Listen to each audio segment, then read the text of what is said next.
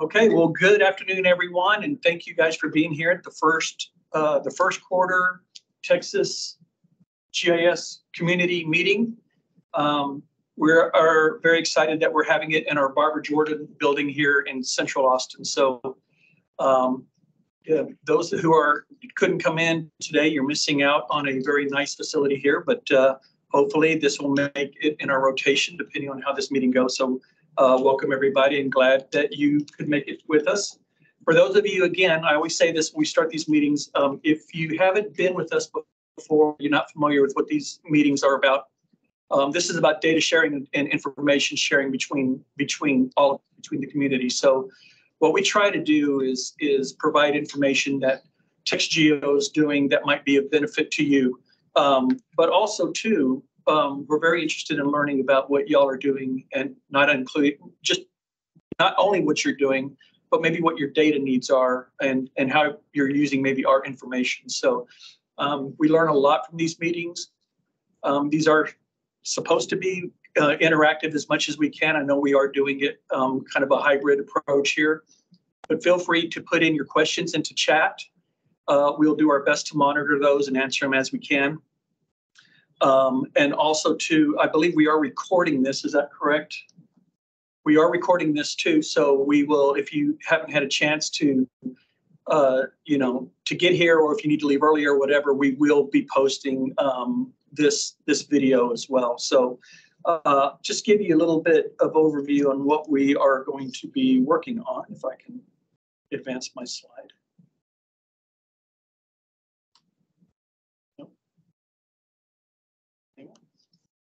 There we go.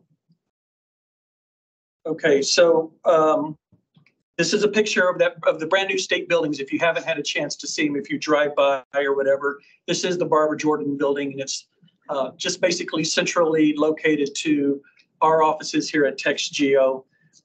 Beautiful location, and hopefully you can join us in the future. I have to do this right. There's like 8 buttons here. So our agenda looks like this.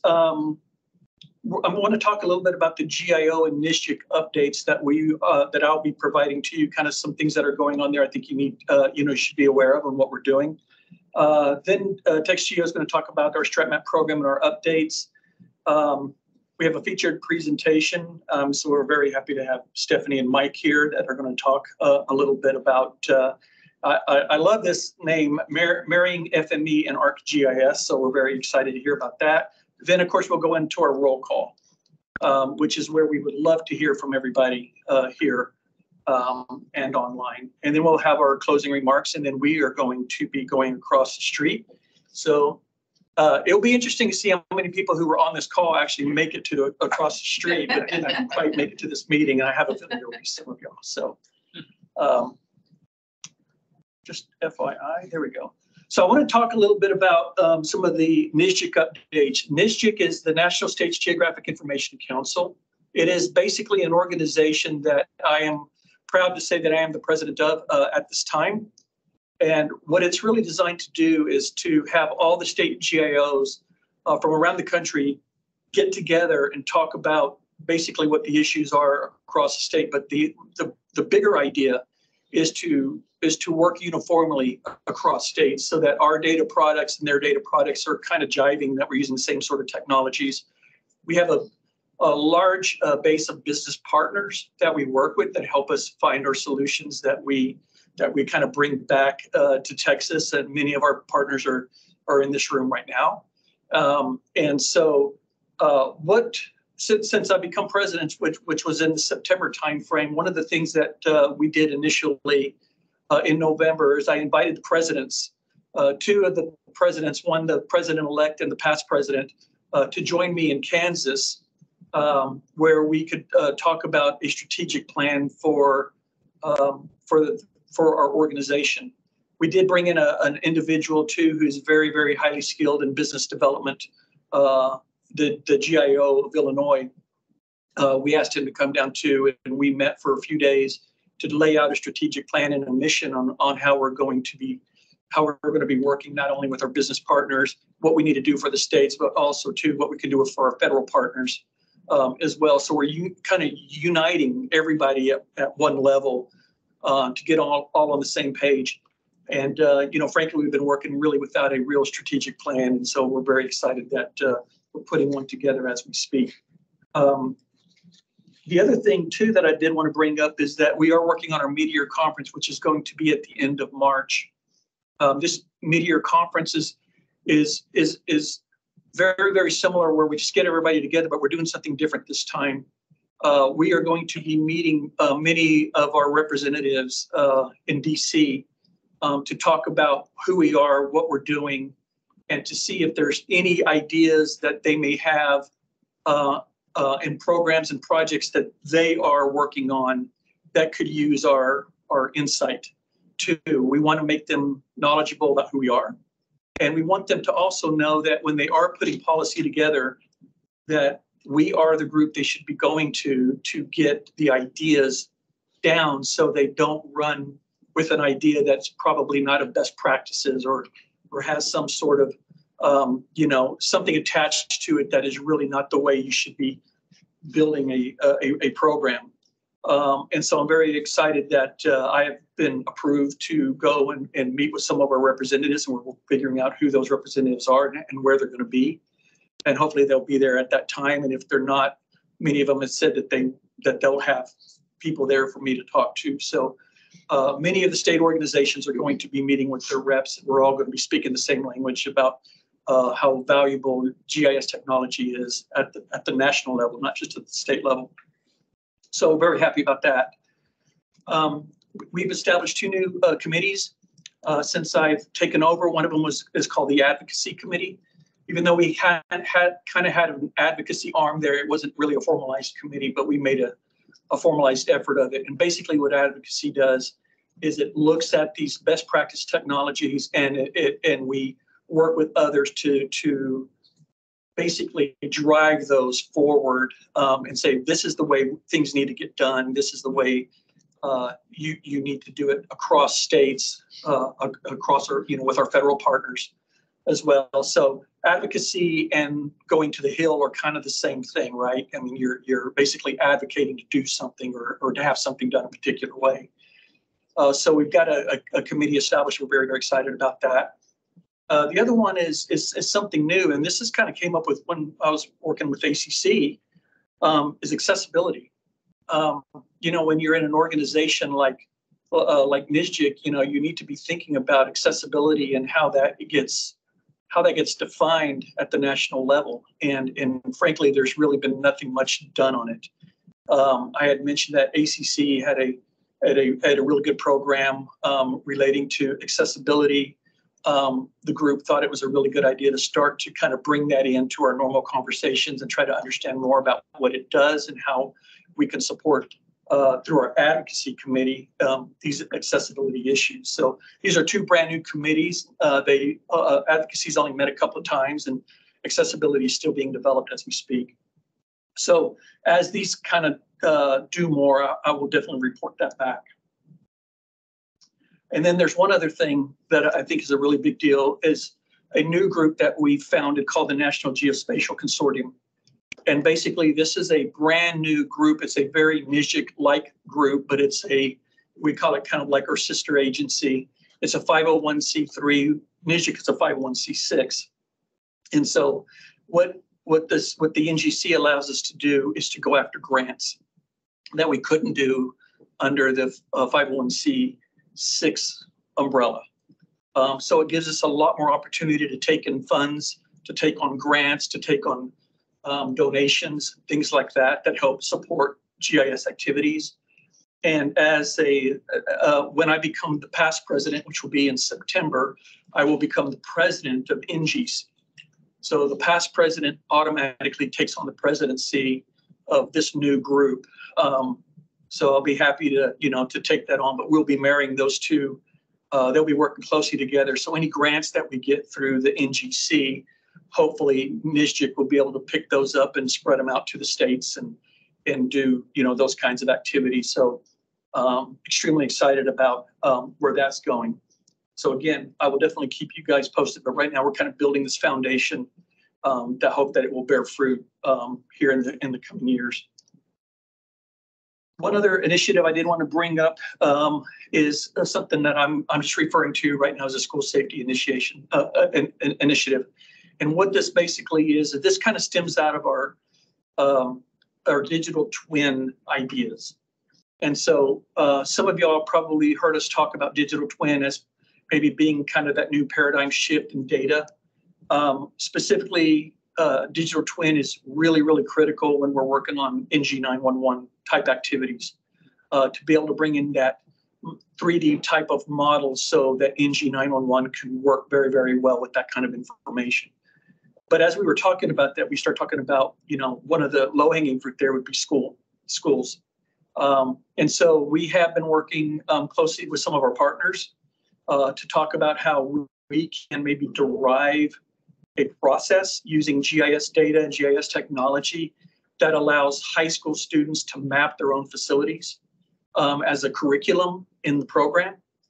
And if you can do that, what can happen is you don't have to spend the costs on having a contractor come in and map, but at the same time you're teaching kids on how to use GIS software and how to use GIS technology and ideas and that kind of thing. And so the hope is that we could get high school kids to map the schools, and then as they graduate out, the new kids come in, can edit and modify anything that's to be modified, and then go in and start maybe mapping the middle schools that feed that high school, and then go down all the way to the elementary schools and then start over as new people come through the program.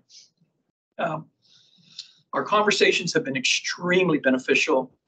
We've been talking to Del Valley High School. The superintendent over there seems very, very interested in developing a curriculum around that. We brought it up at the last ACC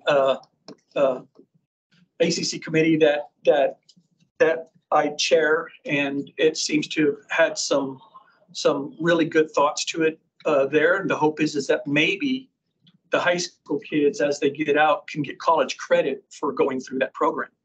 And then, you can kind of see where this is going. And I think it allows the kids to have their own ability to take school safety into their own hands, basically. Gives them a purpose to do, to do certain things. So we're very, very early in these conversations, but we're very, very excited about where it's going and how that folks have been very, very interested in being a part of it. So as we move forward, we'll definitely kind of keep everybody apprised of that.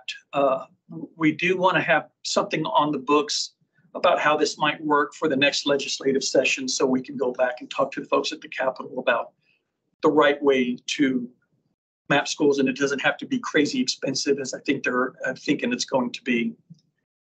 So that's kind of really all I have to report on that side of it. So if anybody has any questions, feel free to drop them into chat. I'm assuming we don't really have anything going on right now. And if anybody wants to learn more about it, just please let me know. I'll be happy to talk more about what we're doing. So with that, I think I turn it over to Lauren.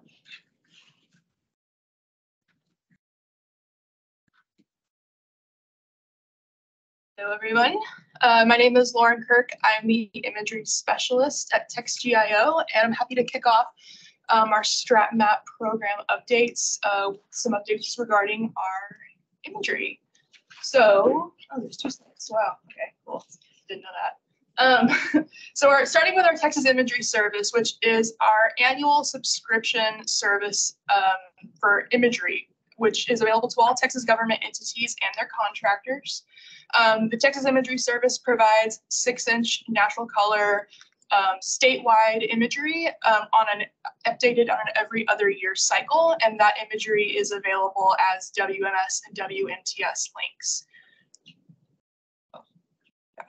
So our partners are with ArcGIS and Hexagon and Sanborn to provide imagery content for the imagery service. Our latest recent statewide collection for 2022-23 was published in November. So that's very exciting. And that collection joins a long list of about 20 other collections going back to 2011 that are accessible for users of the program. But for our upcoming collections, we're really excited to announce that we have a Central Texas urban area that is in acquisition now. And that will be joining our planned next statewide 2024-2025 acquisition, which we are in the very early planning stages of. So stay tuned for more information on that. This is just a preview of what the kind of web interface looks like for the Texas Imagery Service. It would look very similar in your ArcGIS Pro or your QGIS or any geospatial software you use. But you can see here that there are many layers of imagery, various vintages that users can toggle into their maps to use for any projects or analyses that you guys have. Just a quick status update. Again, we have full statewide for 2022-2023. And then I did mention at the top of the announcement that it is a paid subscription service. And so we have different cost tiers depending on the size of your agency and your government entity. I do also want to point out that state universities count as a Texas government entity. I know sometimes that is not always super clear, but if you have any questions regarding costs for you and your agency, please feel free to shoot me an email and I can talk about that with you. Yeah. And if you are not a current user of the Texas Imagery Service and you would like to check it out, you can go to our main website, tnrs.org, and under our data and maps drop down is the Texas Imagery Service project page where you can request a free 2-week trial link of the imagery service. So please check out that project page if you can. There are a lot of really helpful FAQs on there as well. But I also do want to give a shout out to our TextGIO Data Hub because on that website we have over 90 collections of ortho imagery, not including our historic imagery collections that are available for you to download or stream via WMTS links right now. So definitely check out both. They both are really robust services that offer a lot for you and your agencies. And my name is Lauren Kirk. My email will be at the end of this presentation, but please feel free to drop any questions in the Teams chat or to shoot me an email. And with that, I will hand it over to Ellen.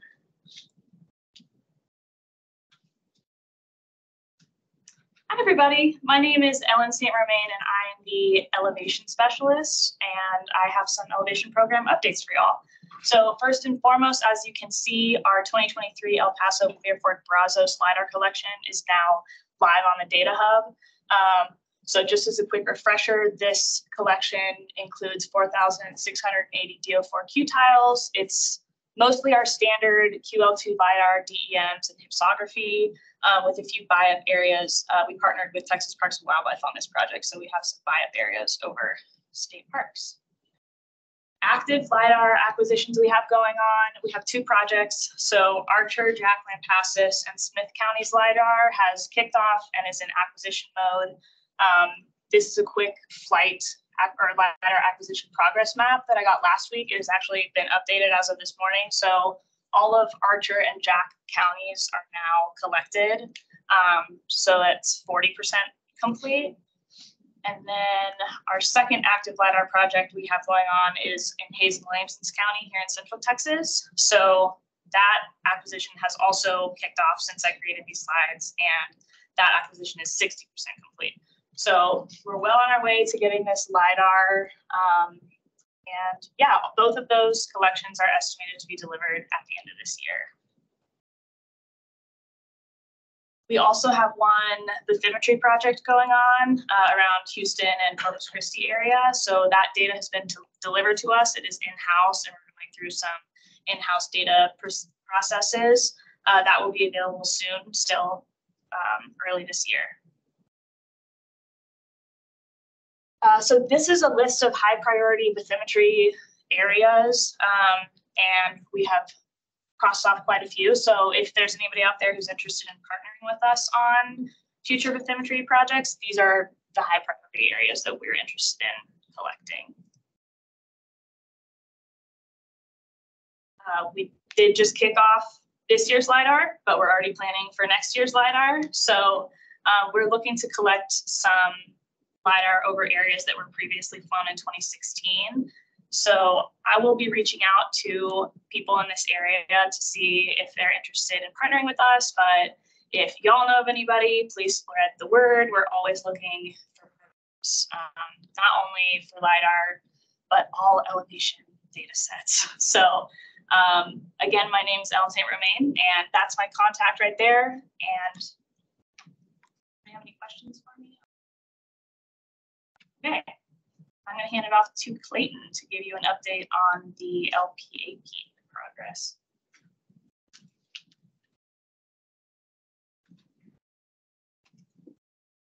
Hey everyone, I'm Clayton Rainier and I'm the Geographic Data Officer for TextGIO.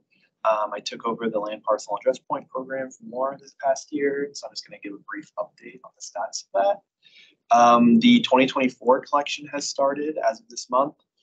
That data is anticipated to be available in July of 2024. Goals for this collection are to improve coverage and fill gaps, and then to improve the efficiency of our ETL process using FME. We're still waiting on results from the 2023 address points that were submitted to the National Address Database back in October. There were over 10 million records that were submitted. So yeah, just pending the results on that. And then you can visit the TextGIO Data Hub for access to all the previous years' land parcel and address point data and the web mapping service links for those. That's all I have. I'll go ahead and pass it off to Maria.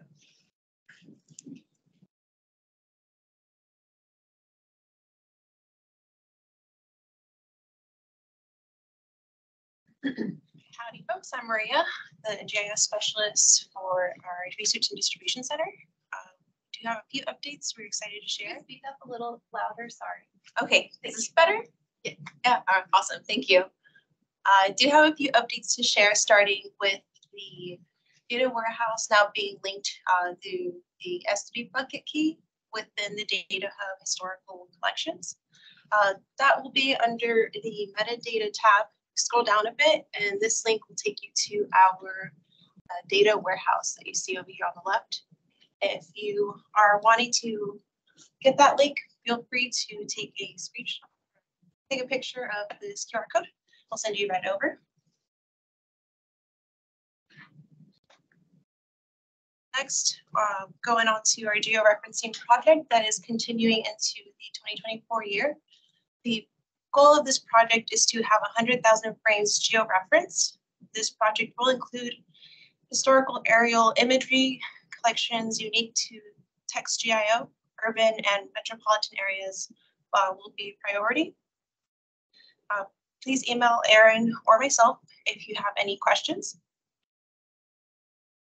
And finally, our U.S. Army Corps of Engineer collection is being integrated into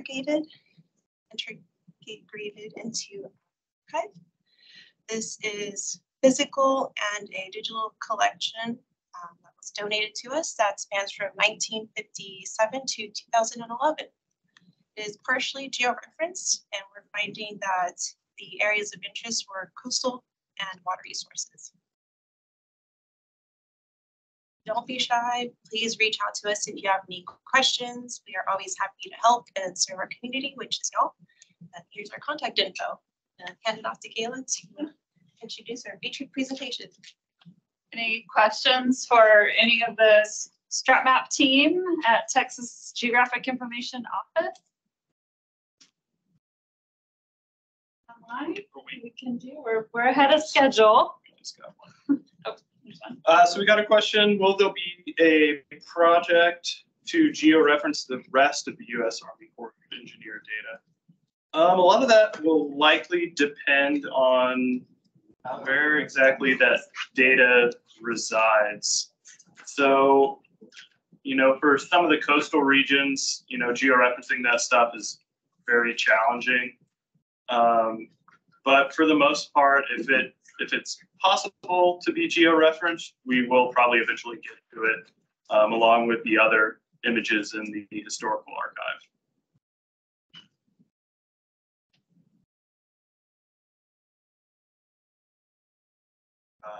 Lauren, there's a question about the NOAA CCAT. If there's an update on We are still waiting on the delivery for the NOAA CCAP data. Any data. As soon as we have it, it will be on Data Hub and an announcement will go out. So we are eagerly awaiting its arrival.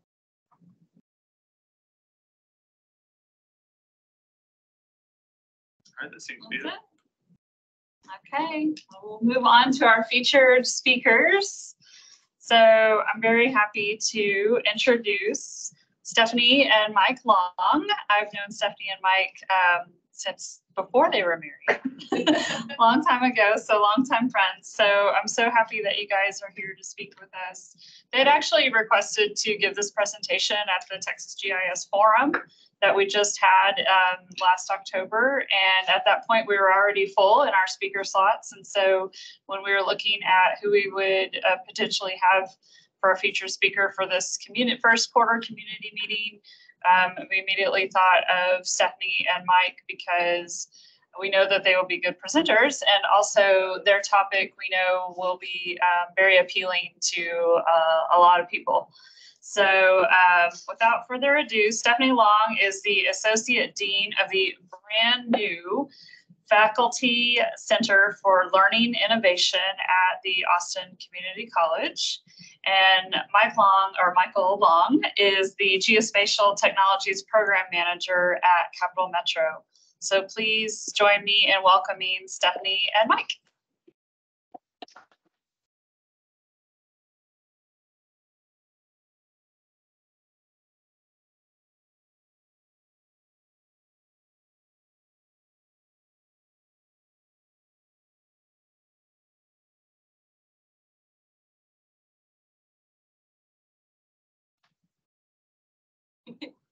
All right, thanks, y'all.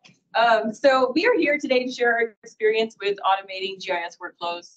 And our title kind of came from our own experience in our careers.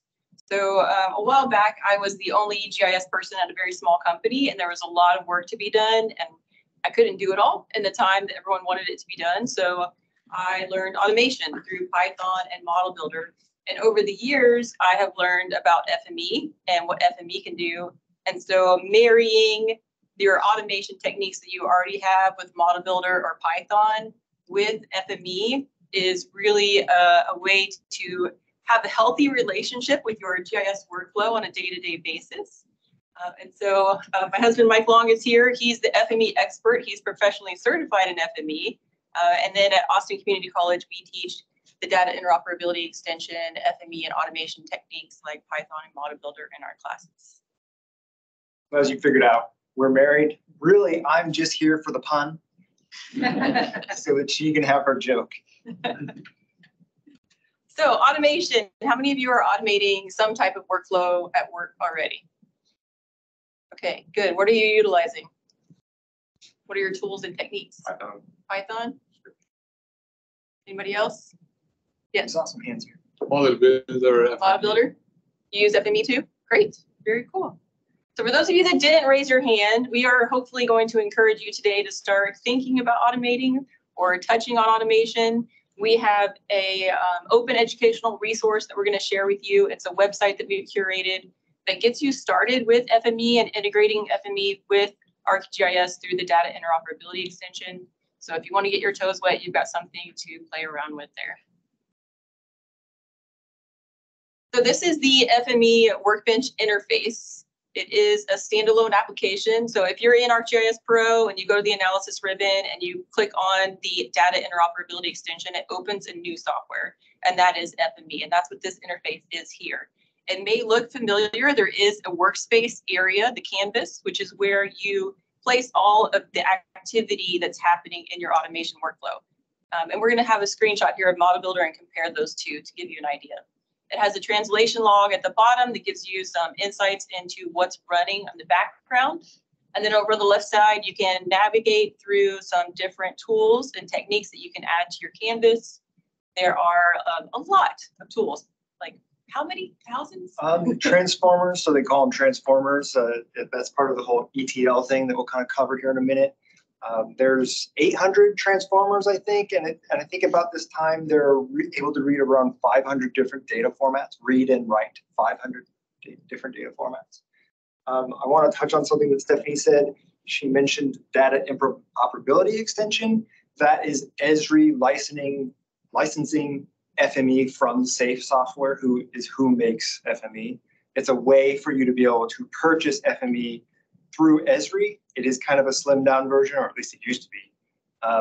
That way, if you maybe have licensing from Esri, it might be easier for you to get FME through that route than having to go through another vendor. So there's options there if you need them. You ready? Yep. So in an FME workbench, I think you'll have some comfort if you've worked with Model Builder before, or if you've worked with Python. It's kind of the same format where you have your input requirements, your input parameters, and then the tool and its settings, and then your output that gets created. So this is an example of a sheet that gets loaded in through a reader. The reader allows FME to understand the contents of that sheet. And then the transformer is where you perform your actions. So it's similar to like a geoprocessing tool. Similar, not the same. It allows you to bring in that input, do something with that input, and generate your output. In this case, it's looking for coordinates, and it's going to take those coordinates and convert them into a point that will be on your map as your output. Kind of touched on this idea of ETL a little bit. We might go into it a little bit more in another slide, but this is a great spot. This here is the reader. That is the extract portion of ETL. Versus transformer, they didn't really give a new name for that. So that's the transform portion of ETL. And then Safe calls it a writer. So that's the load portion of ETL. You'll hear ETL a lot, both through our conversation today and just in general. ETL has been around for a very long time. So this is a comparison between Model Builder and an FME workbench. If you're used to Model Builder, you're familiar with the geoprocessing tools being kind of a yellow rectangle, your inputs being in a blue oval, and your outputs being in a green oval. You're used to dragging things over and dropping them into your workspace. You can do that in FME as well. If you group a part of your workflow into a group, that bookmark is something that's available in FME as well. So if you compare these two workflows, they look kind of similar, right? Our workflow is starting on the left and it's working its way towards the right. It's starting with inputs and ending with outputs. There's some tools and transformations that are happening in between. But you'll notice some differences. The lines in Model Builder are arrows. In FME, there are lines that connect as well, but you'll notice numbers on those lines. So FME will actually dynamically show you how many features are running through that process at that stage in time. So those numbers, and we've got a video we'll show you here in a minute, are just spinning and showing you how many features are making their way through the workflow, which is really nice. In Model Builder, you have the red, right? So everything turns red whenever it's running, and you've got the messaging window that you can see what's happening. But within FME, it actually gives you a count, which is nice. Yeah, the other thing you get on all the transformers, you'll notice the green magnifying glasses. So that's the data as it looks at that point through the transformation. It's really handy when you're developing a new one because you can inspect the data and what it's done through the process. Model Builder kind of does that. You have to right click and say add to display, and you can add it in the map, you can view it. But since FME is its own standalone product, you can do it right within the application. You don't have to add it to a map frame. Sure. My turn. You made this presentation. So in FME, you have access to a lot of spatial extract, transform, and load tools. Just like in Pro, when you're working with Model Builder, you have hundreds of geoprocessing tools. So you can bring those different tools in and different transformers in, but there's also some similarity as far as the parameter settings go. So the parameters of the transformer, some of them are going to look familiar. And what's nice is once you've created a workbench, if you're sharing this with a colleague who doesn't know FME and can't run the workbench, you can create a spatial ETL tool, and they can just access that spatial ETL tool in the catalog pane and open it up and run it as long as those parameters are set correctly.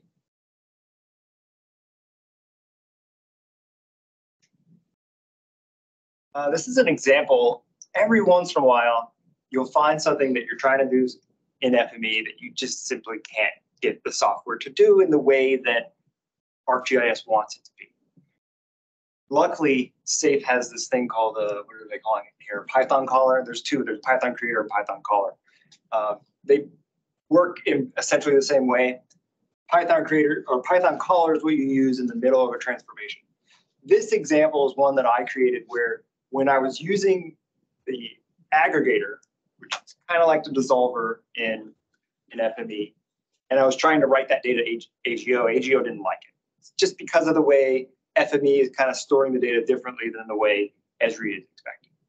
So by writing this data out to a file geodatabase, importing ArcPy, and then calling the dissolve tool, I was able to then read the data back in and send it into AGO. So the example is, if you can't do it in FME, almost always you can figure out a way to do it with Python. And so that's one of the really nice advantages of FME, is they've got some different features in there that make it so that if their software can't do it yet, you can get around that with Python or with SQL or things like that.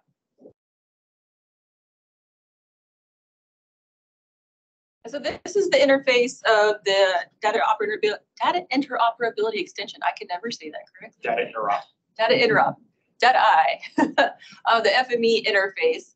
And we've got a workbench here that has a workflow that I think many of you have probably done before. So you've gone out to the data hub, you've accessed the imagery layer that you're looking to bring in, you have found the tiles that you need that cover your study area, you've downloaded the tiles, brought them into your project, mosaic them together, now you've got some imagery.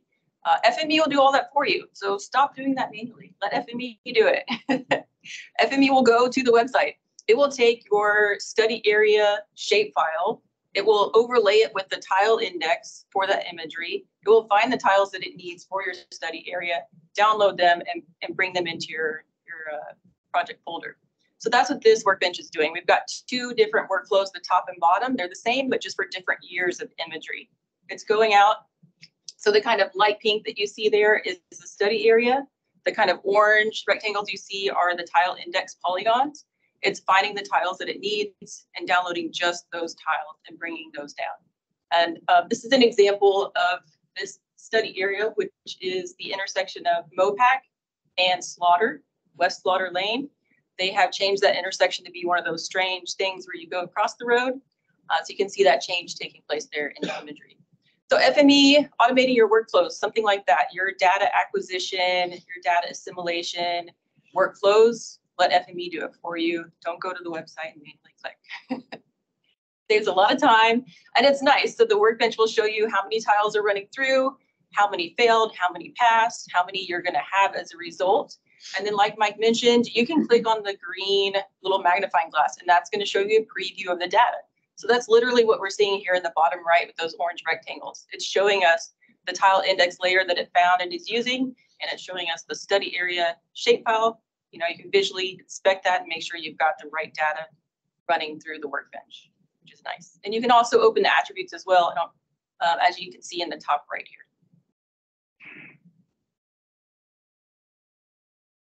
So this is a little video. See if it works. Request access. Yeah, go ahead. I'll do it.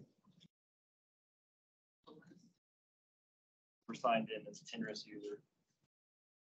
I'm not going to put a message. You know who I am. Who is this person? All right, good. Go over.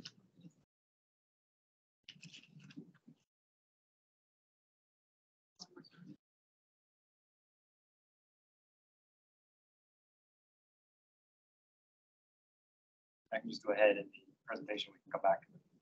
Oh, yeah, there's not anything else. There's nothing else. Sorry, we're done. No, there's one of these that has a case. So try that one. Well, you know, while you're figuring out, I can answer questions. Any questions in the room or online? Not seen. Nothing online. We got one back there. Could you give some examples of what you're using FME for at Cat Metro? Oh my goodness. Perfect timing. That's what this is. Oh my goodness. I use FME for a lot. I have hundreds of workbenches that I've created over the years. That's how I became to the point where I was able to get certified. I have, for the almost 9 years I've been there, been the only full-time GIS professional there. So I had to learn to automate practically everything that I do. This is a great example. This is one of the more complex ones that I've made it over the years. I've been working on it slowly over many years, just slowly adding a little bit more. It takes a series of text files and it combines them all together. This is the GTFS data, which is an open source data set that we use to put out our transit schedule. So it's putting all that together, got some Python in it, it's reading some geodatabases, it's pulling data from Oracle, it's pulling data from SQL Server, text files, as I mentioned, and putting it all together and then writing it out to an enterprise geodatabase. And then this section here is a new section that I added on that's taking the results, reading it back out of the geodatabase, figuring out the overlapping line segments and doing a bunch of calculations. And then here it's actually writing it up into our GIS portal, which is ArcGIS Enterprise. So as you can see, in this one workbench, I'm reading text. I'm reading from our enterprise geodatabase, which is ArcGIS-DE. Shapefiles, I think, Oracle. It's running some Python. The reason it's running Python is it actually figures out the begin date and end date of our schedule and calculates the days in between. It also calculates if the data was loaded, because sometimes I get a new one and I have to run it back through. So it'll say, okay, well, there's data here. I'm actually going to loop through with Python and delete all the data for you. It cleans it all up. It basically does it all. I just pointed at the zip file, it actually reads the zip file and then it extracts it and puts it all into a temp file, reads all the temp files and loads it all into STE and ArcGIS online. GIS portal, thank you.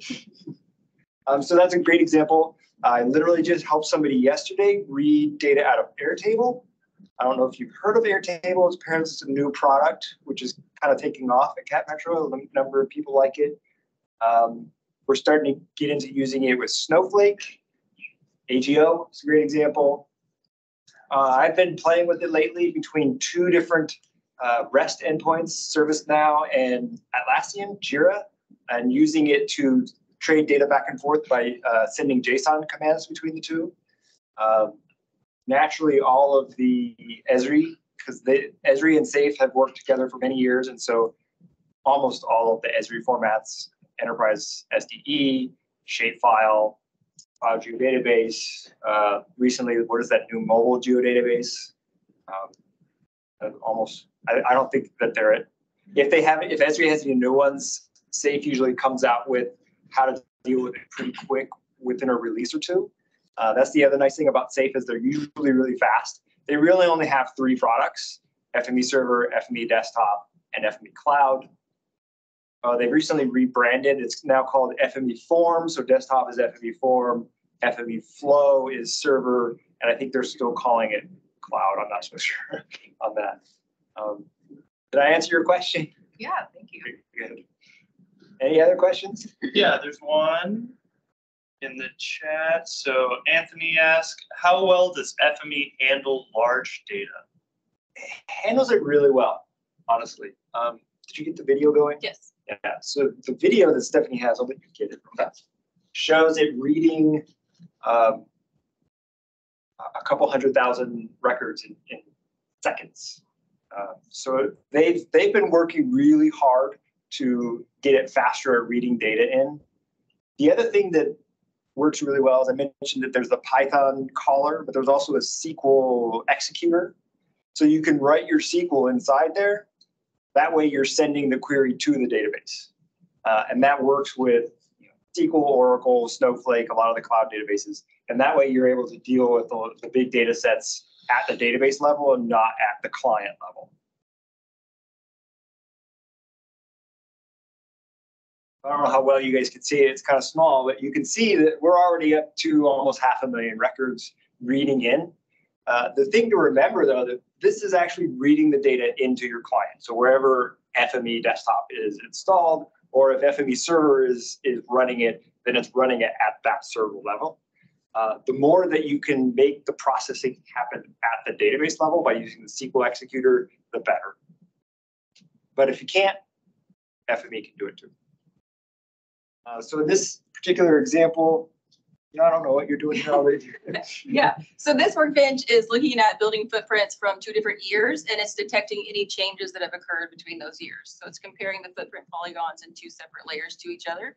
And so we've already processed, almost 600,000 building footprints, and some of them have made it through as a change, and some of them are not a change. And so it detects how many have changed, and it lets you know where those changes are. So here at the end, there's going to be a visual preview where you can kind of zoom in to the different building footprints that have been identified as changed. And so it's going through that change detection process. The attribute table there is showing us that we have 5 building footprints that have changed. So we can open the visual inspection for the 2 building footprint layers and where those changes are. And it's going to highlight where the changes are. So you've got your attribute preview here and then your geometry preview here. We've got some changes there in the an old house that had a bunch of like storage sheds and barns and things is gone, and it's now a commercial building, I believe. And so those are the changes that it detected based on those building footprints across those 2 different data sets. And in the visual inspector for the geometry, you can zoom to that selection, you can zoom out to your entire data set and kind of pan and manipulate that preview. So to kind of elaborate on what Steph said and go back with, you said Anthony, with the big data portion. So a trick here is we showed that magnifying glass, the green box, that's what's called feature caching. I might be wrong, or data caching. In this case where Stephanie did this video, she had that data caching turned off. That speeds things up tremendously because it's not trying to cache that data for you to inspect. The other thing that is good about this particular workbench is she used the change detector to figure out what had actually changed and sent that out to the different writers. That means you're keeping most of your processing in memory and you're not sending a whole lot of edits back to the database. It's only what changed, what it was inserted, updated, or deleted. Anything that didn't change just gets lost in the translation. That speeds up tremendously for big data processing. But we move easily 1 million records, 500,000 to 1 million records every night on FME server. Happens while we're all asleep. We don't even notice it.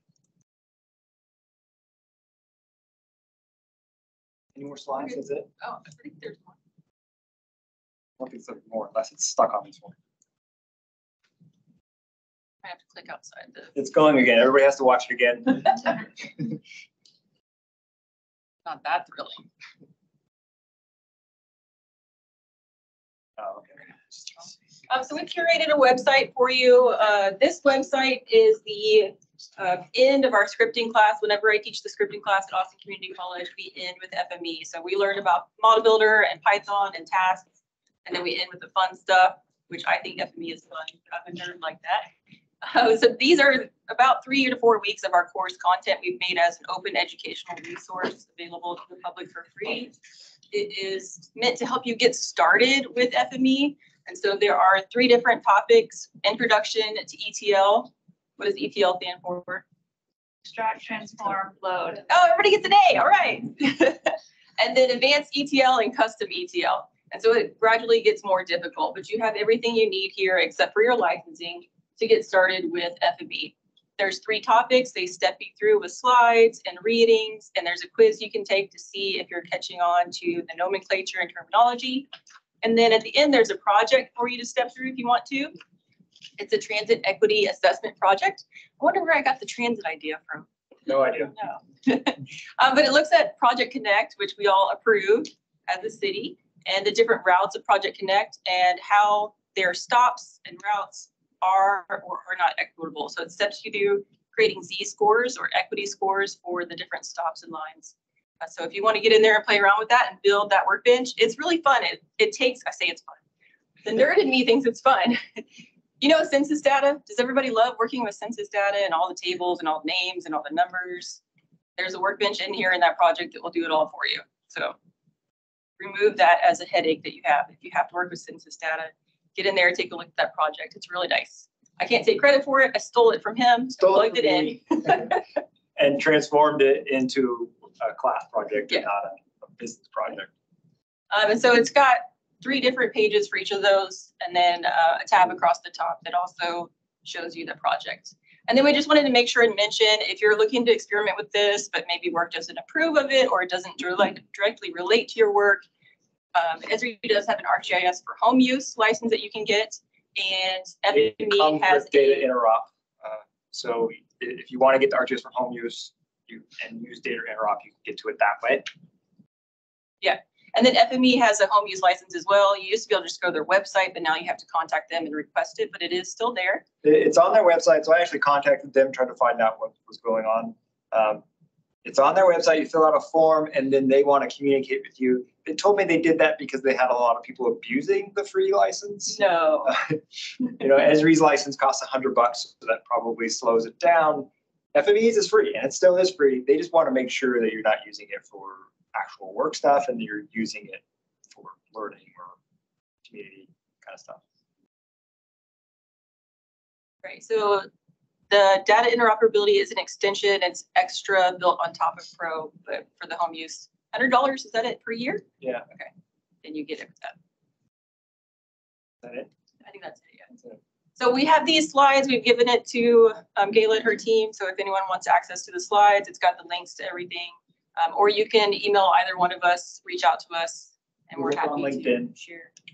Yeah, connect with us on LinkedIn. We're happy to share and talk to you about it. Any other questions? Yeah. Quick question. If so does FME, how does it handle when it encounters an error as it's processing? Is it pretty good about just ignoring it and letting you know which items it failed at? Not by default. Okay, so you have to kind of set up that error routine? There's a setting by default on error. It's set for terminate translation. Okay. You can change that. It's just a drop-down setting. Let's see if I can actually. Over on the far left, in this navigator pane, you have the translation option. You expand that down, there's a terminate option, and you can tell it to continue. When you're developing, I usually have it on continue, and a lot of the work transformers will have an error or rejected or some sort of thing that tells you that some of the stuff went out that direction.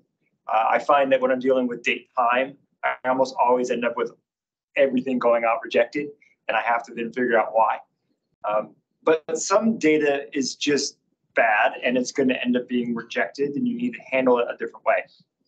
The reason that the default is terminate is because I think they're just kind of assuming that that's what you want, and you could turn it off. You could turn it off and then put a terminator transformer there at the rejected to make it fail if you want. And it might be that I actually had somebody at work do this a while back. 99% of the time, it was fine. Their process would run just fine at night. Every once in a while, they'd get a new feature that it wouldn't handle. And so they stuck it at the terminator, actually sent it through an emailer, email them what it was, and then terminate. And then that way it wouldn't continue to try and handle that data. And so there's a lot of flexibility in how you do it. Sometimes transformers don't terminate the way you expect. They don't error. We had this when we were dealing with an HTTP caller, and we were having it go out and getting some data, and it would get back a 404 error. And we said, why doesn't this error? And SAFE said, well, that's because that may be what you want. If a 404 is not what you want, then you need to put a terminator there and handle that differently. Their example was in some cases, the 404 means the page is missing, and then it wants to go on and put a new page there. So you may be looking for that to create some behavior. So there's a lot of flexibility in how you handle it. You just need to make sure that you are putting those, like when you're developing some Python script, you got to put in the error trapping yourself. A lot of times FME is the same way. And are you also allowed to, I mean, for example, in the example you're showing here, you got hundreds of thousands of records. Is it possible to step through the first few of them to make sure everything's running okay and see what's happening? Like look into the data at each step to go, okay, that's doing what I'm expecting it to do. You can. So we talked about the magnifying glass being there. Those green magnifying glasses. If you click on it, you're seeing that data. Okay. What I find though, sometimes, back to Anthony's big data, kind of what you're talking about with this example, sometimes your data is you should have a lot of it and you're waiting for it to transform. You can either put a where clause. If you're reading out of a database, the feature reader has a where clause option, so you can say where top 100, and you can just deal with 100. and that could be for your developing. Some of the data sets don't do that, like Excel, it doesn't have a where clause capability. So you could send it through a sampler and say, just send the first 100 through, and I'll deal with those in the rest of my transformation developing, and then you just take the sampler out. What's really nice that we didn't mention, can you go to one of the other screenshots? Actually, no, this one's fine. Okay. Sorry. If you were to take something out of your workflow, let's say I grabbed that bottom vertex creator and just pulled it out, it reconnects the workflow to itself. Unlike in Model Builder where it breaks everything and you've got to go ahead and connect everything back again. So that part's really nice. You can drag it out. You can drag a new tool in and just drop it on that line that's connecting and it'll pop it in and make it part of the workflow. So it's pretty dynamic in modifying the workflow. He was saying you would just take that sampler out, which, you know, with Model Builder, that sounds very complicated, but in here, you just pull it out and it reconnects again. So it's really dynamic and for those changes that you might have. And you can even leave it in. I have some where I know I have to go back in and test pretty regularly. So the sampler is a great example of this. I'll leave the sampler in, but I'll just move it off to the side and disable it, and then put a new connector there. And now it's bypassing that branch completely. So in the case of Steph's example with the vertex creator, you can just disable it and then connect from unique to your writer, and then it doesn't try and create the vertices. Question? Yes, when you work with iterators, I find the first couple of times to be difficult. Do you have any rule of thumb of how to make them work the first time? What was the word? Iterators. Iterators. When they need to go through different loops. Because loops are a funny thing in FME. Yeah, I'll be honest, I actually don't do the looping very often. You're talking about where you can make a while loop? Yeah. Yeah, so what he's talking about is if you wanted to go and do an example of where I do this, I think it's the Socrata, the Austin open data portal. They have some data that I want to get, and it's a few 100,000 records, but you can only get 1,000 at a time. So you can send a while loop and you can iterate over it until it gets all of the data. I don't do it often enough that I feel like I'm comfortable enough to really talk about it. I feel like whenever I'm building it, it sounds like you feel this way too. Yeah. You're kind of fumbling your way through until it works, and then you're, okay, good, don't touch that. It's working now. Yeah. Most of the time, you don't have to do that. You don't have to do iterators. SAFE does a good job of having lots of articles, and you can go through there. They usually even have sample workbenches that you can download and figure out and refresh yourself and figure out how to do something. But luckily, it's not something that you have to do very often, a while loop with inside of me. I don't know if I fully answered your question now. Well, at least I know that I'm on the same boat. So yeah, I don't feel like I'm playing so far. Yeah, I feel better with you. Okay, good. Y'all can commiserate together. Yeah. Good question. In the job that you do for Cap Metro, how does it affect the transit system?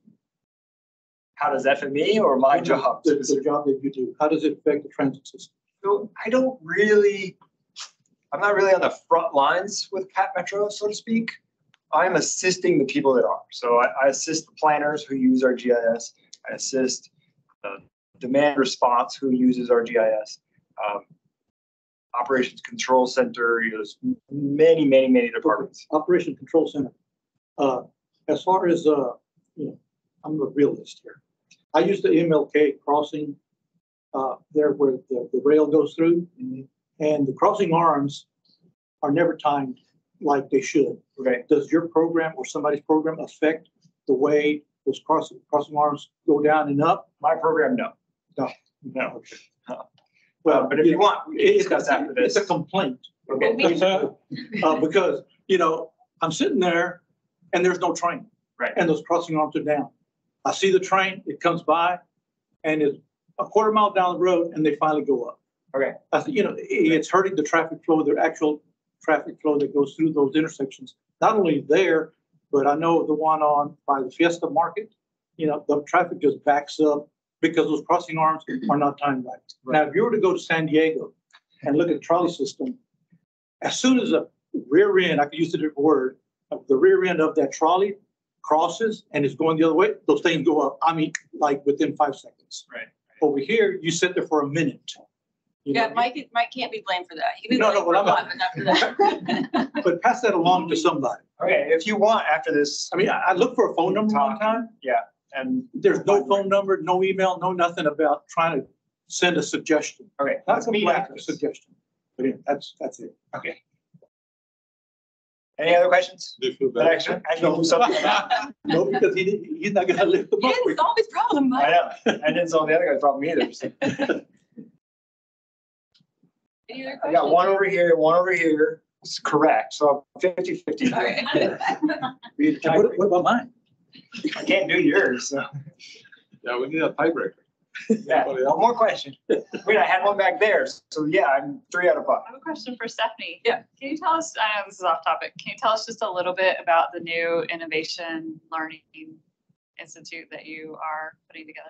Oh, at ACC? Yeah. Okay, so ACC has opened a new area they call the Faculty Center for Learning Innovation, and it's meant to build a network of faculty to work together on ways they can innovate in the classroom.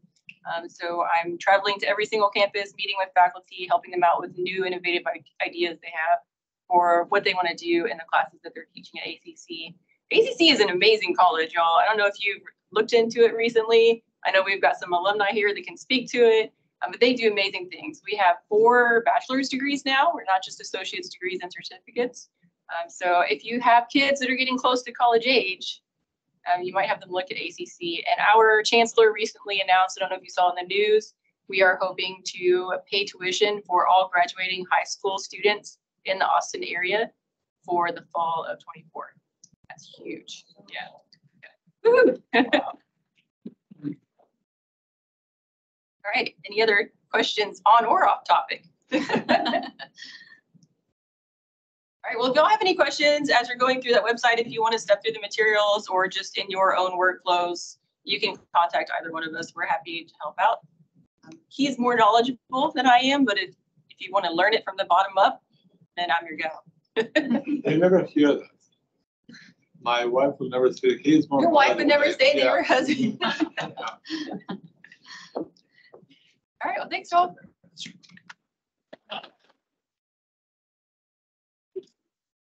Can you come up for our next segment? Yeah, I do have to say, my son is a proud river bat. Yay, go Yes. Riverbed. Yes. I brag about ACC all the time, not just because of the money I'm saving, but because it is a real, if I had a chance to do it over again, I think I would be a river bat. So, yes, so thank you, Stephanie and Mike. Very, very good stuff. I know FME is, it's been around for a while, but man, it's really doing, good stuff. And I know that we've kind of gotten back on that bandwagon ourselves. So,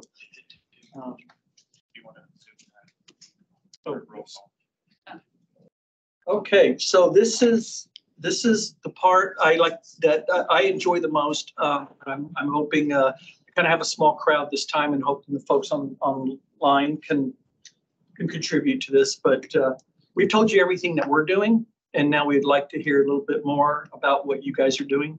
And again, it doesn't have to necessarily be a project, but if you need something, or if you're looking for an idea or whatever. I mean, just whatever you have. This is where we really, really like to learn more about what y'all are doing, because it helps us define how we create information and data and how we can help. So, so with that, does anybody in the group here want to go first with maybe some ideas of what y'all are working on? Let me think who I could pick on. Oh, hey, Scott. Ran into Richard at lunch and he bribed me and said, "Come in here." I had conflicting meetings. I said, "Oh, it's today. It's not on my calendar." I made him feel bad, and he's here. Guilted me into. Hi, everyone. I'm Scott Friedman, director of the geospatial team at the General Land Office. And in addition to, I'll keep it brief, but in addition to our very important ongoing work supporting our energy resources program, these guys can speak much more eloquently than I can about. brings in millions and millions of dollars every year for the permanent school fund. So that's our main revenue producing billions, excuse me, for the school children of Texas. Very important. But in addition to that, our oil spill prevention and response program, coastal resources, coastal field operations, Adopt a Beach program. We have that. So, anyway, we support all that with our GIS work. I was going to just highlight we're working on a plan. We're approaching the end of the PSF portion of the Regen project, very generously funded through TextGIO, through the StratMap program. So we're talking internally about best approaches for, and I want to meet with you guys about best approaches for posting, getting it out there in the very near future. We want to do at least the redone PSF. This is, don't worry, it's not to conflict with anything we do in China, but a redone state land grid based on the freely available Railroad Commission data, but then augmented, updated, and then certainly adding the GLO attributes to that. So it's going to be another resource. So in addition to that, we're also getting very close to completing we're doing a data hub. So we're going to be moving our custodial data layers to a data hub, thanks to the great model and by TextGIO and a lot of other agencies. But we're going to be going through a short period of testing and then by some trusted users, and then get it out there. And then we're working with other groups in IT to talk about future state app hosting, cold fusion upgrades and migration, things like that. Just kind of getting rid of some old legacy stuff and updating systems and servers, things like that. I think that's about it. Unless anybody had any questions. Oh, the other thing one of the other things we want to meet with y'all about is getting the rest of our historical aerial imagery hosted on y'all's data hub. That's kind of a lagging thing that we would like to finally do this year, kind of a goal. I think that's it. Thanks, Scott. Thank you. Appreciate it. Yeah, I was gonna say, now that we have the data warehouse, Yeah, I know. it'll be pretty easy to integrate it. So yeah, That's fantastic. So let's, in the near future, let's set up a meeting. Would that be you, the point person? Oh, okay. Send you an email. Great. Thank you, sir. Just As a piggyback to the infamous Scott Friedman. Oh, did y'all know that he was an actor? yes, we do. Does everybody? Y'all need to go see one of his shows. Pay you later. Seriously. My promoter over here. Yeah. I get a big fee. I do have a show coming up in a couple of weeks. Thanks for the plug. Do tell. It's time. And he doesn't use foul language in the show. Well, then, I mean, Not in this show. I know. Scott, you sing, right? He's gonna talk like a Brit. Sing? No, not that anyone would want to hear. Anyway, as a piggyback to what Scott was saying and how, they really host our department really, to the team. They support us, to no end. The one CUDA that I want to bring up is the land parcels. Land parcel data that I'm not sure when it got served up. It's been a few years ago, maybe. I'm not sure. Talking about the private ownership part? Yeah. It has been a game changer to what Ruben and I do as far as accurately depicting a lot of the lease documents that we, have oversight of to make sure everything is showing up correctly. We're going back daily. We put in new stuff to make sure that it falls in line.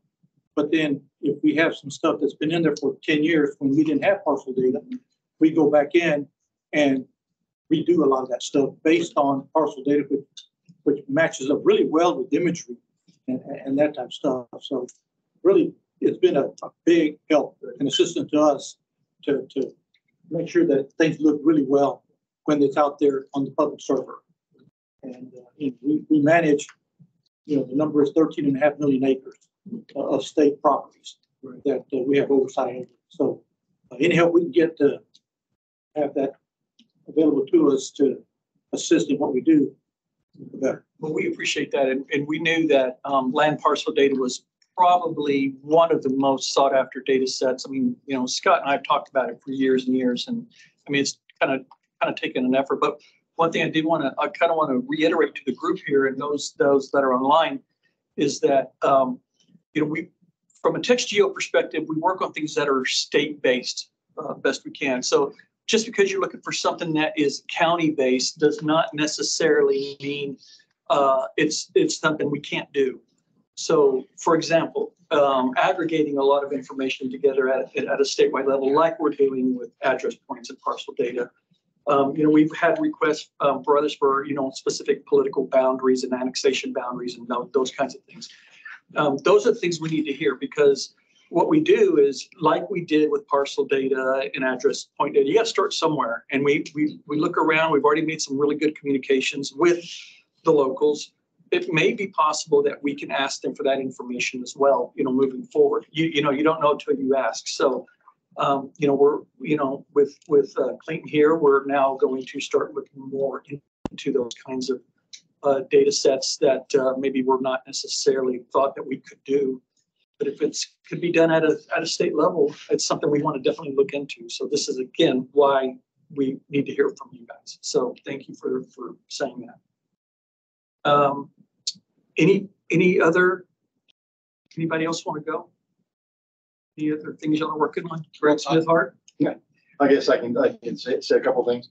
I'm Greg Smith-Hart from the University of Texas Center for Space Research. I'm just going to focus on new stuff. I know we've had a lot of old things, ongoing things that I've mentioned in the past, but one of the bullets is we're working on optimizing virtual environments for flood modeling, and we've seen about 20% increase in the performance of the model runs so far. And we're also experimenting with knowledge graph, ArcGIS knowledge graph. So doing basically for those that haven't used it, it's Esri's knowledge graph mapping solution. And then we're also working a little bit with Survey 123, the Survey 123 server, trying to do some disconnected editing. And there's a group up in Alaska, for instance, that we're working with scientists up there. They're doing surveys, and they're in super remote places that don't even have roads going to them from what I've seen on the maps. And it's part of the what's it called? Navigating the New Arctic, which is a national science program, or National Science Foundation program. And so we're working a little bit with that and experimenting and seeing what we can do on that front. And that's pretty much it. Great, thank you. Appreciate that. Anybody else? Railroad. Yeah. Hey, good afternoon, everyone. Jared Ware from Railroad Commission in Texas. A couple of things that we're working on right now. We've got a project on our surface casing estimator. I have a contract with Bureau of Economic Geology. So we've been working that application, which is a Esri application, to be able to kind of serve out, to do analysis on different locations for the depths for that. We're kind of looking at more of a kind of external facing versus internal facing. So we'll be working on that over the next couple of months. I've now moved from critical infrastructure. I'm working geothermal, carbon capture, and hydrogen. So I've been working on the geothermal way that Senate Bill 768 transitioned it from TCQ to us for closed loop geothermal. So in fact, I was just over at Texas Water Development Board with Robert Bradley talking about the data model, and I met with Scott last week. So I'm trying to figure out how to, who's got what, we can put this together and get it all in the database and serve that out, kind of like set up. So one of the initiatives that I'm kind of working on right now. And then another one I've been working. I'm just going to say he's doing great work on that, and that's an important layer for us as well. And if there's more interest with other agencies, that might be a good candidate for another state layer. Yeah, because the data, that's what I was talking to Robert about. It's the data model, because the way we use it may be a little different. So I'm looking for ideas. It's open book right now. So if you got any rows or columns that you would like to see in that, we can implement that as well, because I'm just building it internally. And then another one I'm working on is really kind of taking some reporting. So I've been working with ArcGIS and Power BI. So I've automated it where we can fill out an MS form, populates, and then you've got everything instantaneously mapped, and you can scroll in and get that. Our analysts have been looking for a way, because everything's kind of email or it's stored in another folder. It's like just automated, one person, one touch point goes out to 100 people. So that's one of the things that been messing around with some of the Power BI. And finally, we actually do have 2 open positions for a GIS 1 or 2 that are on CAPS jobs right now. So we're looking at that. And a couple other jobs that have some engineering background. They may not say GIS, but everybody in technical permitting uses GIS. So those GIS skills are valued at the Railroad Commission, particularly now. So. Jared, thank you so much. Appreciate that. We knew when we were having it here, we were hoping you would be here. So, so glad you made it. All right. Any other folks? Laura? I guess I'll say something. I was going to call on you. I was giving you some leeway. I had a role change recently that some of you may be aware since I saw you last at the forum. I'm with TxDOT now. I'm the GIS Innovation and Training Lead, so helping develop statewide solutions. If y'all are not aware, TxDOT has 25 districts around the state. Each one of those districts functions as its own business of operations. So I work here at headquarters out of Stastny now, and our role is to really help develop and identify these solutions that can fit all the districts across the whole state. And then also trying to work with those districts and identifying, well, what kind of one-offs do you need, solutions do you need to maybe satisfy the other state and local government requests that are coming in that they need to provide that information out. And then I'm also leading the training. So we've got a lot of internal things going on right now that I'll hope to be able to share some more information at the next quarterly meeting. Great. Thank you. And congrats on your new position. Thank you. Welcome to state government. Yeah, thank you. Anybody else? Miguel, are you gonna say something? Oh, Miguel, yes. Oh, I wanted to touch up on the question that I had. What I need to do was to vertically slice some data, some 3D data. And I tried with QGIS, I tried with ArcGIS, I tried with several things. And I couldn't. And eventually I was able to do it with FME, making iterating blocks with your extent and about 1 feet high, making those blocks and then intersecting your data within those blocks to create features that they can be all put together. Therefore, you slide your data vertically like a cake. And FME was able to do it when nothing else that I tried worked. So thank you. Great. Another plug for FME. I'm not using it, it should be. Online. Anybody online? Yeah, so we have Chris Bardash. So Chris, I'm gonna allow your mic and camera. You wanna hop on and give us an update?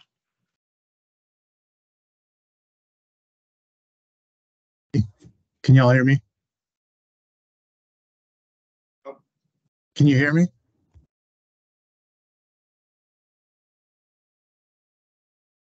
We can't hear him in here. I don't think. That kind of defeats the following purpose. Okay, so people can hear online, but not in the room. We put a mic on it. It's not that important. Just 1 sec. Go into the. This one.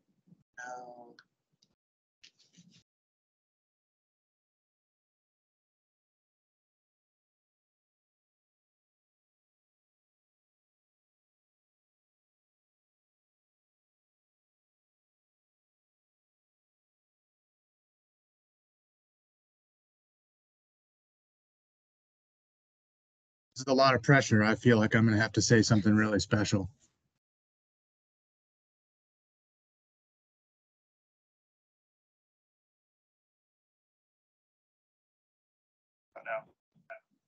Hello? Use this one.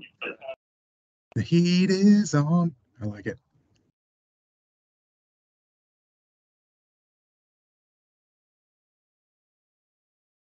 Glenn Fry.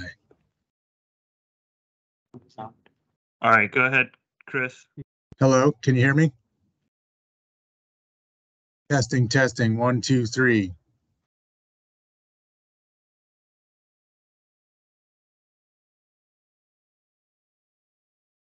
Can you hear me? Go ahead. Talking. Go ahead, Chris. I'm talking. I'm talking and typing.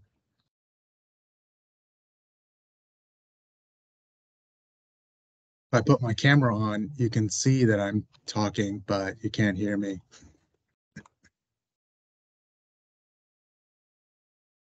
So what, you can hear me? I'm getting thumbs up. Oh, what? Well, I can't hear you now. Okay, that's fine. I'll go ahead and talk. I really didn't have anything that important to say, but now I feel like say something really amazing.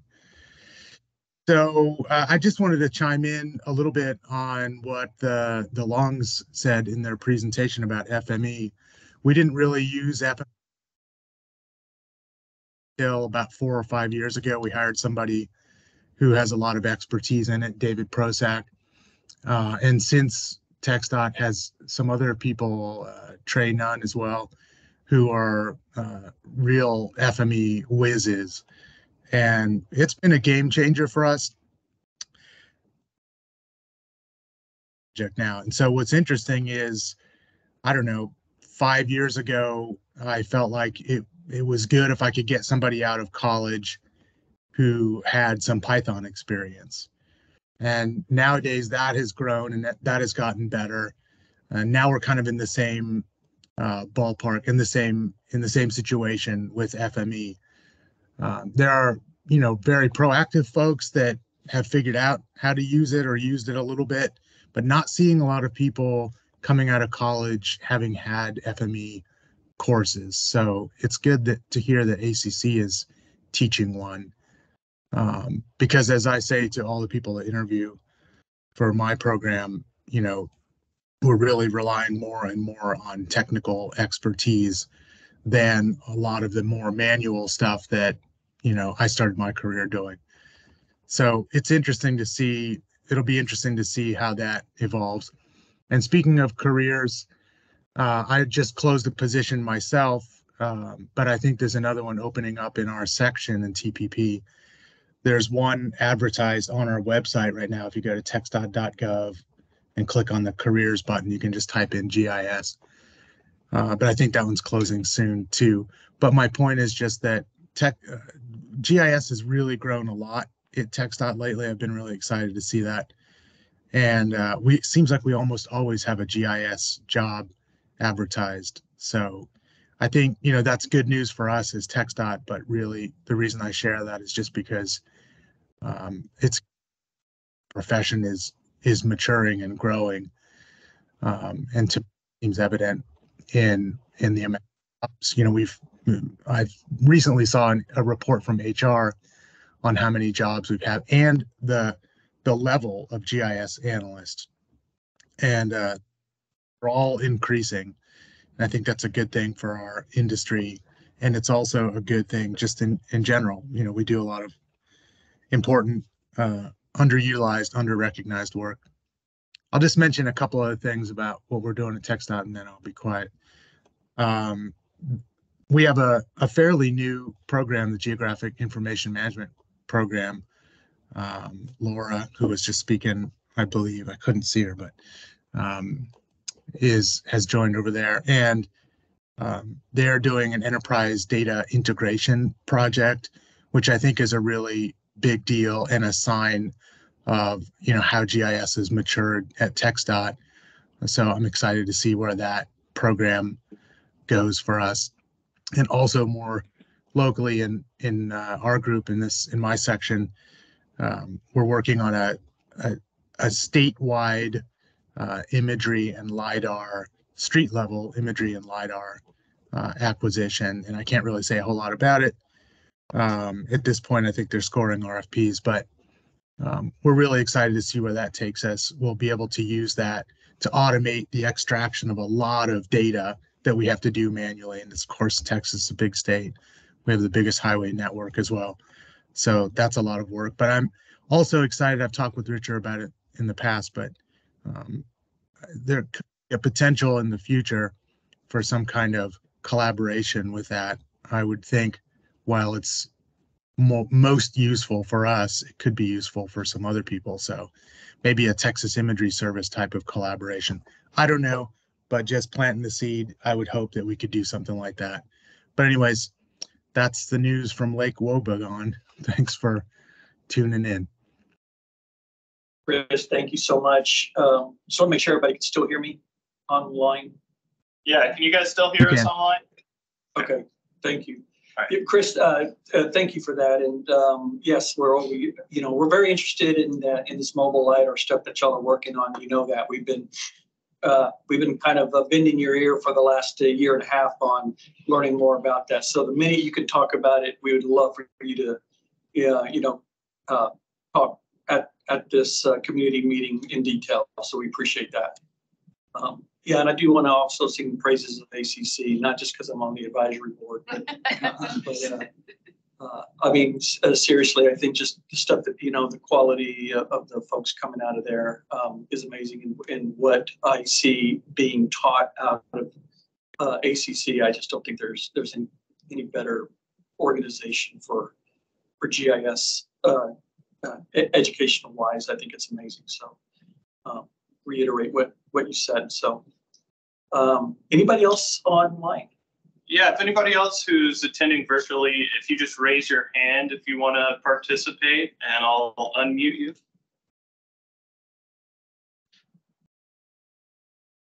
Anybody else? Oh, we got one. We got Colleen Moldy. I'm going to go ahead and unmute you, Colleen.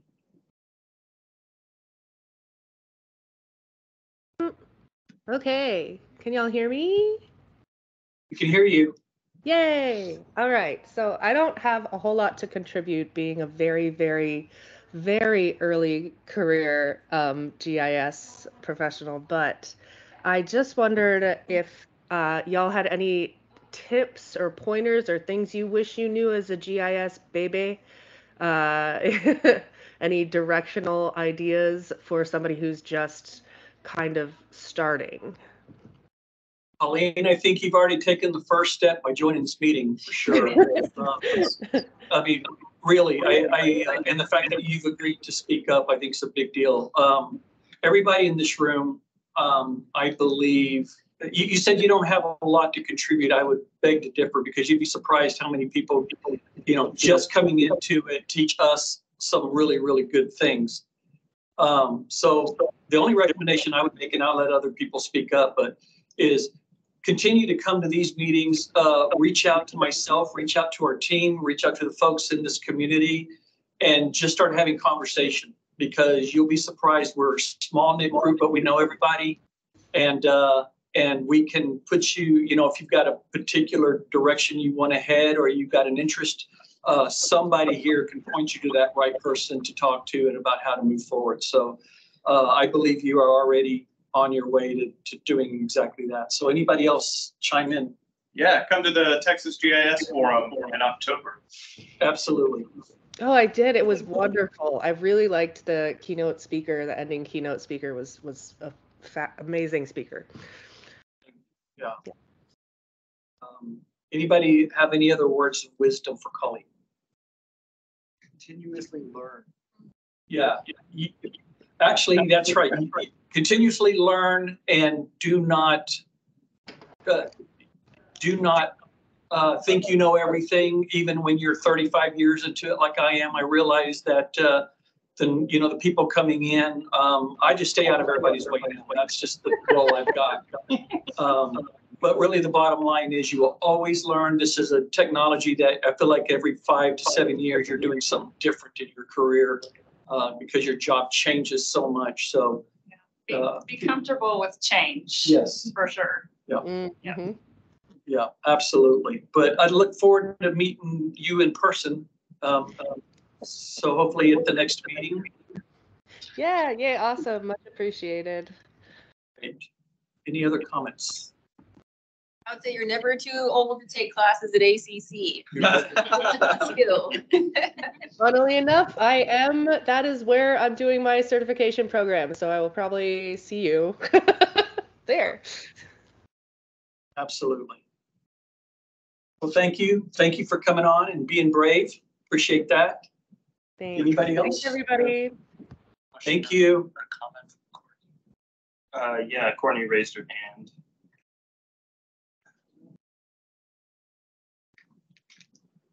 All right, Courtney, I'm gonna unmute you.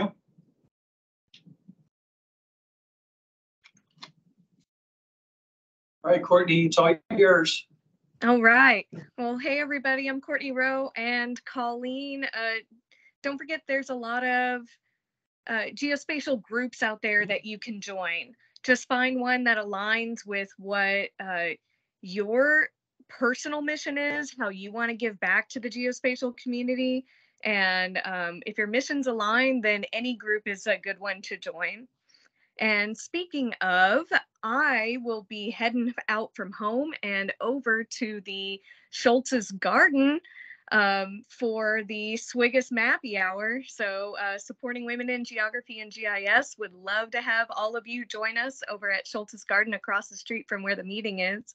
And I hope to see you there and start the new year off right.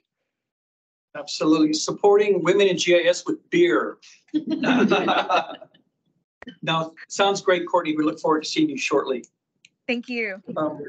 Anybody else? Anybody else in the room? And Thomas Brown, just know that I'm trying to be really good about not saying too much about the project we're working on, but I can't really not talk about it. So, which was the school safety thing that I mentioned earlier. So, Thomas Brown is kindly helping me with formulating a plan on this. So, Anybody else? Anybody else?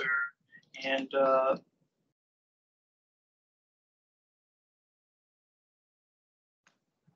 yeah, so the driving instructions are extremely hard from here. Just stay wherever you're parked and just walk about 500 feet that way. You will come up on Schultz's. Before I end it all, anybody from TextGeo have any last bit of wisdom words to say, things I forgot to say? I would like to, oh, I'm sorry. I would definitely like to thank, Mike and Stephanie for your amazing presentation. FME to me is kind of I'd like to say up and coming. It's been up and coming for, I don't know, as long as I've been back here at TextGeo. So, we hope that if we have questions or whatever, we can kind of hit you up with a few things. And I appreciate those links. We'll definitely publish those around. So, so with that, and if we could just give maybe one more round of applause for Mike.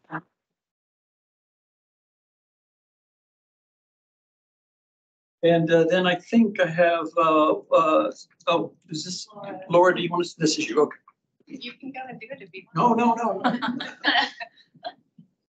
Okay, hi everybody. I'm just gonna give you a few last slides here. And so we are already thinking about the 2024 Texas GIS Forum. And as such, we are open to themes and ideas from the community. And so we are submitting our own themes and ideas, but if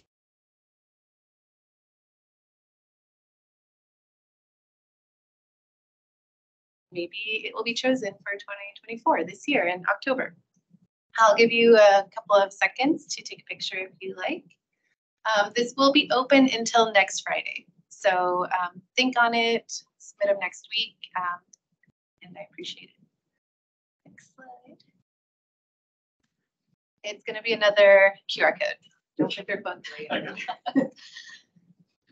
The other thing is, so y'all have all made it here. That's wonderful. We send out invitations to these meetings quarterly through our email list. And so if you're not on that already, you can get on it by scanning this QR code or going to our website, going to the GIO page and scrolling down to the bottom and signing up there as well. We send out invites to this meeting and any other events that we have, or like really big news from TextGIO, as well as information about the forum in October. And so these are the dates for those things. So our next meeting is going to be April 17th. Like I said, we have them quarterly. I believe we are pretty sure about the location for that. It's going to be hosted in the domain at Amazon's offices in April. So we hope you can attend in person there and check out those cool new offices from them. And then the forum will be October 21st through 25th this year, again at the Pickle Center. Any questions?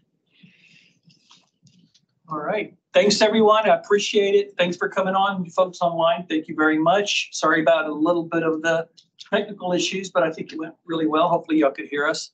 And we will see you next time, and hopefully we'll see some of y'all across the street. So